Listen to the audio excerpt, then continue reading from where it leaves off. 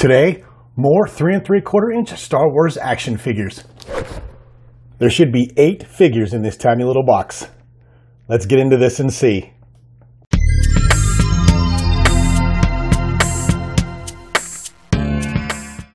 All right, welcome back to another episode of Paul's Collectibles. If you're new to the channel, it's good to have you. Thanks for stopping by and giving me a shot. Or if you're somebody who's subscribed to me or has been watching my videos for quite a while, I greatly appreciate having you. Thank you so much. Today, we're going to be looking at an entire wave of 3 3/4 inch Star Wars Vintage Collection action figures. This time, it's the Ahsoka wave, which also includes the Offworld Jawa, the Darth Maul from Mandalore, the Ahsoka, and the Trooper Echo. Now, for some reason, and I'm not sure why I did this, I actually ordered the entire case. So they sent me 8 figures, and as you saw in that box I showed, it looks a little smaller. If you've been watching my videos for any amount of time, you'll notice that when I get in figures from Entertainment Earth, they'll send 2 in a box that's twice the size of the one that I just showed you. Now, I ordered these figures back in May, right off of their website. They promised them to me in July, but they didn't get here until today, which is August 26th. So they're running a little behind over there, and I'm not sure why, but I'm mostly interested to see how they packed 8 figures into that tiny little box and see what kind of condition they're in. So without any further ado, let's get these in front of some lights, take a look at them, and see what I'll be adding to my Star Wars action figure collection today.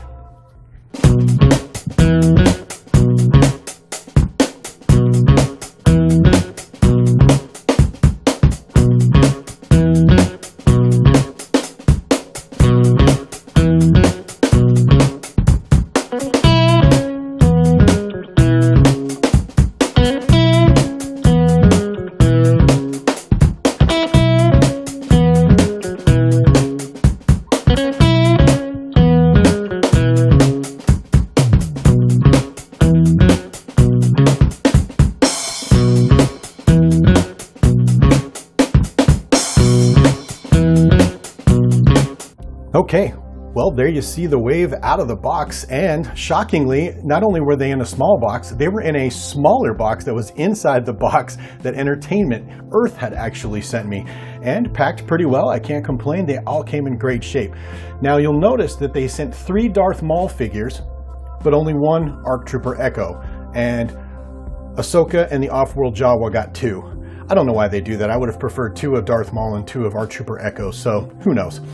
But you'll also notice Ahsoka's not here. I already did a video on her because I got her early from Big Bad Toy Store. So we're going to concentrate on these 3 guys today. But with that, let's get started.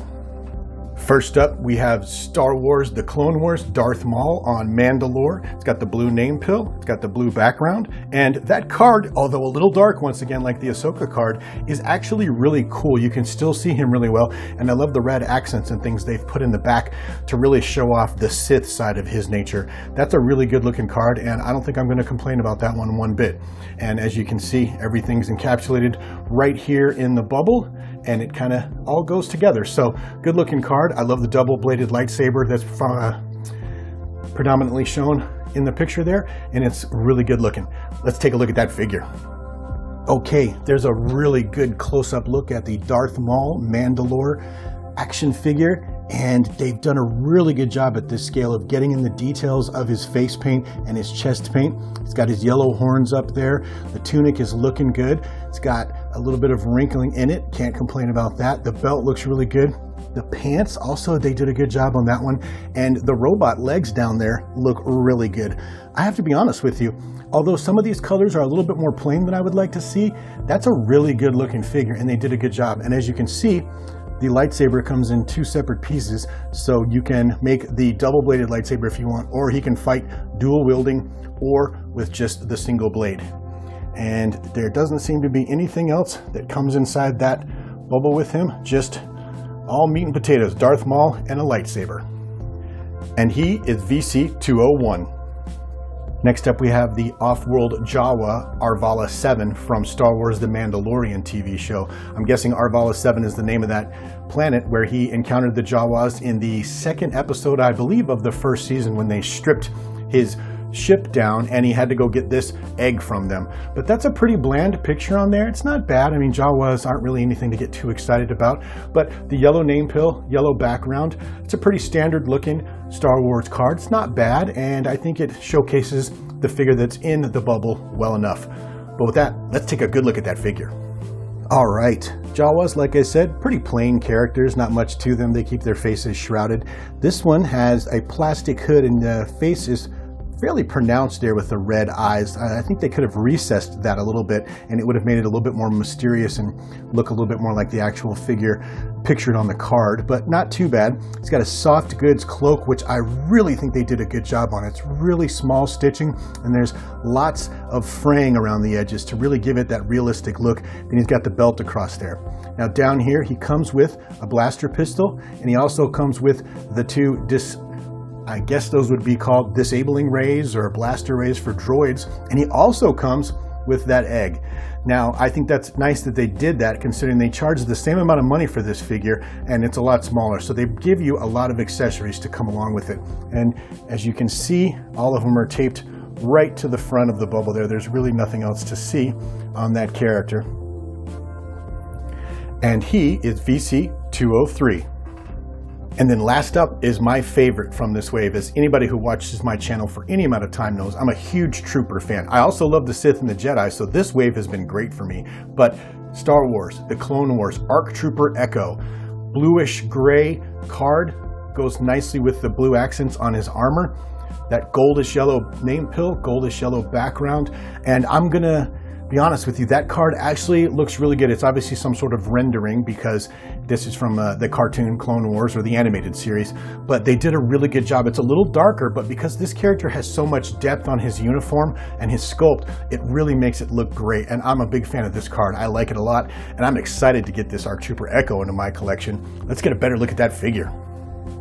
Okay, they did such a good job on this Trooper Echo figure. I love the fact that his helmet comes separately so he can be posed with his helmet on or his helmet off. They did a really good job, especially at this scale, of molding that helmet.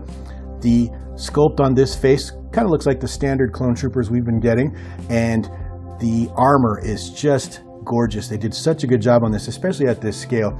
Now, we recently did the Purge Trooper, and he had a better looking setup for his his pauldrons up here. This one is lacking a little bit in the detail area, specifically around the ammo pouches, but still not bad. They did a fairly decent job of the handprint. The belt across his waist here is really good, but if you look closely at the belts where his pistols go, the painting is a little weird and it's a little off, and it doesn't quite look right. It's still a good looking character, and I know there's a lot of things to paint on this guy, but they really could have done a slightly better job on that if you ask me. Now the hands and the gloves, wow, with the yellow and the red buttons, great job. He's got his comma down here. Looks like it's a harder plastic comma and not soft goods. And then the boots and the shins are also painted. Overall, it's not bad. They could have put a little bit of relief colors on him to kind of make the white parts of his armor, well, all of the armor pop. It looks kind of, I don't know, too clean, I guess would be the best way to describe it. But the phenomenal thing about this is look at this guy. He comes with a blaster rifle, he comes with the two pistols, which will go into the holsters there, and he comes with the blaster gun. So they just really went all out on the accessories, which is good because they kind of need to make up for the fact that the overall appearance of his armor is a little too plasticky for me. That's the best way to describe it. Still love it, still my favorite character in this wave. Just have to be critical about something. That's the one thing I would talk about. And on the back, you can see he's got his backpack back there, and you can see it on the other side as well there. And he is VC176. But there you have it. 3 of the figures from the latest vintage collection wave. Just some great figures that came out in this wave. The Darth Maul from Mandalore, the Trooper Echo, and the Offworld Jawa. I'm really excited about this wave, and despite some of my critiques, possibly about the card or the figure, I still love all of these, and I'm so excited to have them in my collection. Once again, if you wanted to see the Ahsoka, I did that in a previous video, so just go back a couple, because I got her early from Big Bad Toy Store. But with that, thank you for joining me, and I will see you on the next video.